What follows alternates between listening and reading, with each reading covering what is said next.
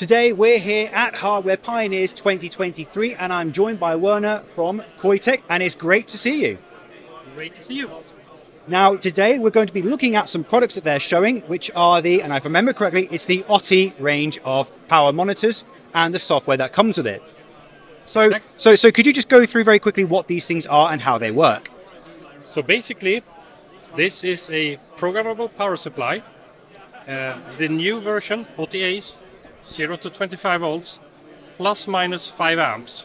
This is a 2-quadrant power supply, so we can both sink and source current, which means that we can use it to discharge batteries. This is a battery, even though it looks like a capacitor. It's a Nichicon battery. So we can discharge a battery, create a battery discharge curve that we can then use to emulate this battery back as part of the application here, which we can see here. So this is a coin cell with the open circuit voltage, internal resistance, and then you just choose where you want to be on this curve.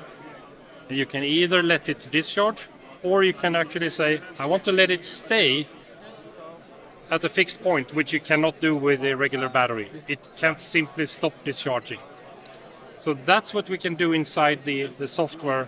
And let me just quickly show you the profiler, because that's what's actually creating the profile. So you connect your battery, select your discharge current characteristics, and then let it go until the battery is empty. And then you have this battery graph instantly.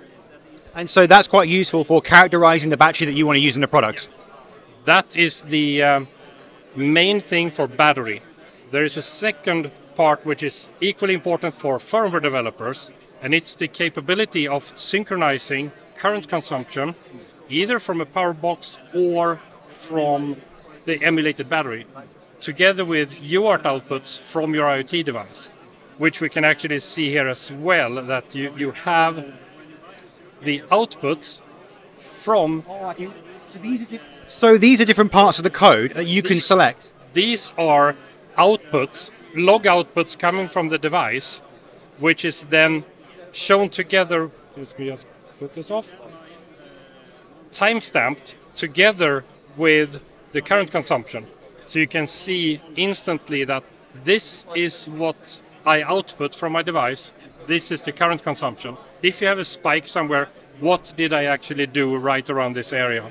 Either you select down here, or you perform a selection here, it will automatically select the UART output that corresponds to that in time. Now, it's quite funny you mention that, because we recently did a video on Electromaker where I had an IoT cellular device and I was trying to figure out a way of monitoring the power consumption during different areas. And I think over there we saw an example where you showed the cellular power consumption during the code as it was communicating with the network service. Same thing for Wi-Fi. You're going to connect to Wi-Fi and there will be a spike going up and you will see that it's connected. It's the same thing. So this is just an Arduino BLE beacon. The Argon over there, same thing with Wi-Fi.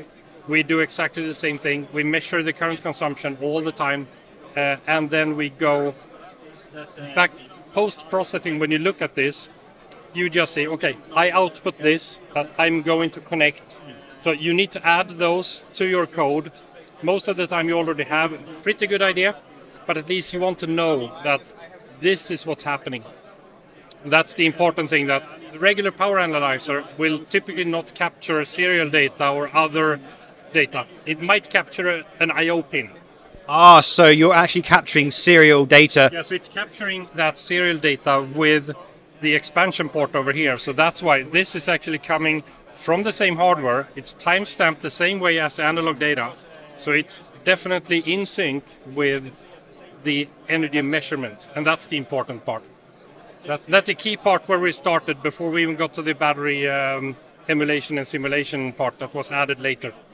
Now, you've got different products in this range. Yes. So could you just show us the different products and how they kind of differ?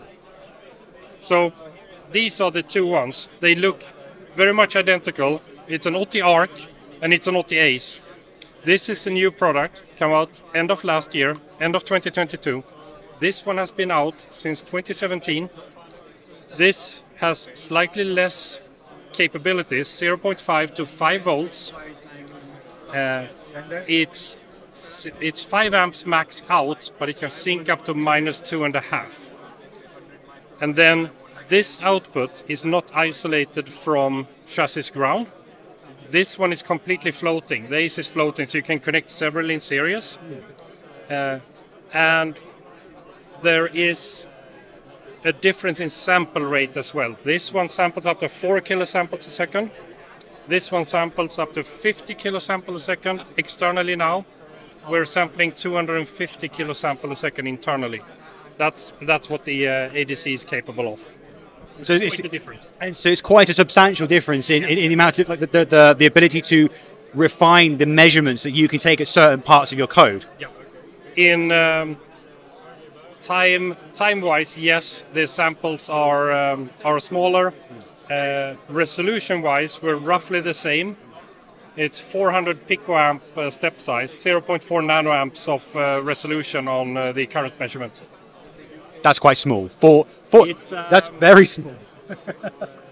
It's smaller than most people expect. Then there is an amount of noise, but the resolution is that, and the accuracy is 0.05%. 0.05%. Yeah, that's quite impressive. Plus 25 nanoamps of offset, potentially. So that's typically what gets you when you're trying to measure 100 or 200 nanoamps. This is also what gets you with the DMM, a regular multimeter. 10 mega ohms of input resistance at 3 volts, at 300 nanoamps. So you're leaking current everywhere when you're trying to measure it. And this is super high impedance, so you don't have to worry about it. And one thing I also wanted to mention as well was that because I think the product really is 50% of what it is that you're offering. It's also the software as well that comes with these units.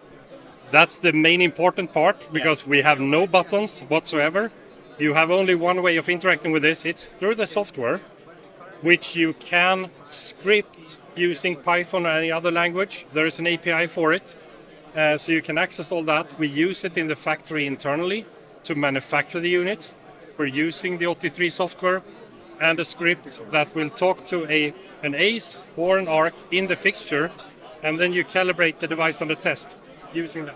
And so you can actually use this in far bigger projects. So you could take, like you say, a Python script that can connect to a remote server, dump the data out as it picks something up. So that actually sounds really, really practical. It is. It's very practical. It's very versatile. You can do a lot of stuff with this, when most people will only use a small part of it, but the toolbox is a large one. So you can do a lot of different things, and we don't expect every single customer to use every single feature.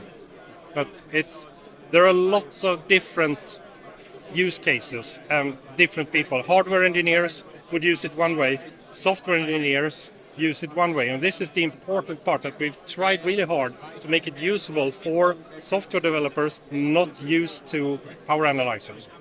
Well, all I can say is that what I've seen here is absolutely phenomenal. And it was a pleasure meeting you, Werner. And for those who are watching, you can go ahead and get more information about this in the description below.